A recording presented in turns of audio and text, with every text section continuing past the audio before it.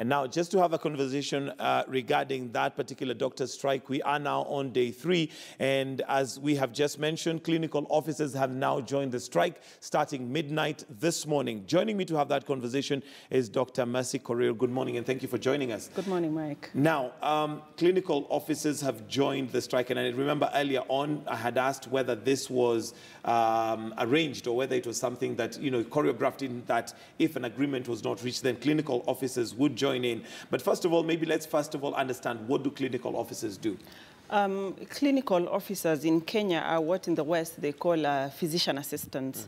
But here in Kenya, you'll find that because of the shortage of doctors that we have around, you'll find clinical officers manning our dispensaries, our health centers, and also parts of our hospitals. And also we do have specialist clinical officers. Some are anesthetists, for example. So they have their role in the health sector, particularly because of the shortage of doctors that we have across the country. Okay, so now what does that mean in terms of the health sector? Because from the footage we've been seeing, not having nurses, not having doctors, that I think is kind of obvious. But now with clinical officers, what have we withdrawn from the health sector that we are likely to suffer from? Basically, what we've withdrawn from the health sector is all clinicians.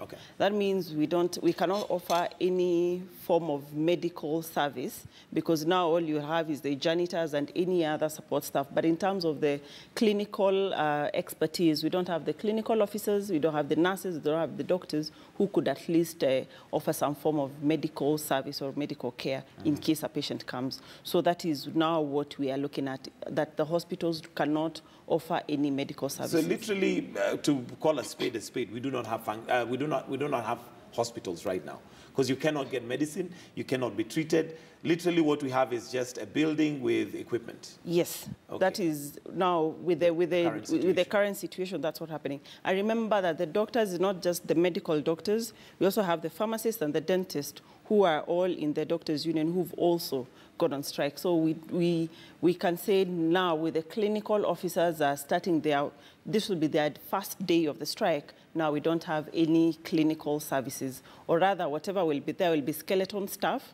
And because we've seen what different facilities have done is have staff that will take care of emergency services. We have, like, for example, Nakuru, they were reporting that their ICU is still functioning. That means they can handle critical care. But now, with withdrawal of services of the clinical officers, we'll need now to find out what contingency measure now will they take. I remember yesterday they said the level 5 facilities could be assisted by the 4th year Kenya Medical Training College clinicians, or the clinical officers. Now, we don't know if this now will change with the clinical officers calling their strike today. Okay, and of course, this is mainly public hospitals, so the only clinical help you can get now is with private hospitals, which majority of Kenyans, of course, cannot afford. It's not only afford, but some cannot access private facilities, because you'll find they're in far-flung areas, and most of the private facilities are in urban areas. So now what remains to be seen is what happens to that Kenyan who is in need of emergency care, and the facility next to them cannot offer any form of service. Okay, so let's go now to the talks and the reason as to why doctors are striking. And this is, of course, following up with this collective bargain agreement of 2013, which was signed in July 2013. And there has been talks, or so we have thought, from the CS. Is that the case? Are we making any progress? With the doctors, as of yesterday, because this morning we've not had any update from either the doctors or the ministry, whether there'll be any meetings for talks. But yesterday, it's like the talks had hit a snag. And we are hoping that today, either the doctors will get to the dialogue table, or the ministry will do that. But we have confirmation from the clinical officers that they have a meeting with the ministry at 9 a.m. to try and resolve the stalemate, because the different cadres are asking for have different issues that they're raising. The nurses are having their meeting at 11 a.m. again, with the same ministry officials. So from the talks, those look like they will be positive. From the doctor's side, we are yet to hear anything. So as of now, obviously, it's something that we're still keeping tabs on.